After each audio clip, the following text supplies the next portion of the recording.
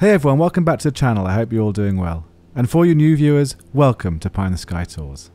I just wanted to give you guys a quick update about the latest Nvidia GeForce Game Ready driver, version 496.49. It's just been released and I've just been doing some test flights and I'm finding it really smooth and really stable. To be honest, I don't see that much difference since the last driver, but as you may know, I like to update drivers regularly. So this video is just intended to show you the native view of the VR headset. So I've not done any editing really, I'm just letting it run naturally so you can see what I'm experiencing with the latest driver. I know there's no real strict rule about updating drivers, and if you do have a 1,000 or 2,000 card, you might just want to hold off a little bit. But it might be worth giving it a try because you can always revert back to your old driver anyway. For 3,000 series cards, I definitely recommend the update. You can see here how absolutely smooth it is flying over New York City. I do have the frame rate capped at 32, and it's working really well.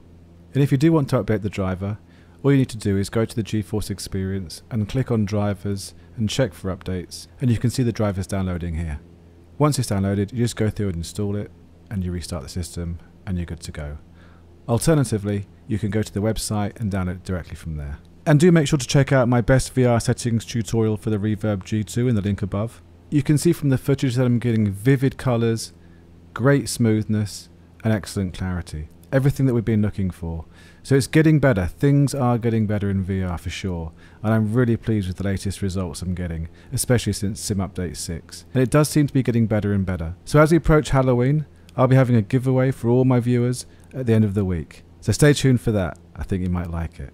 Anyway guys, as always, thanks for watching. Please like and subscribe if you enjoy the content. And I look forward to making more videos soon. In the meantime, take care and stay safe.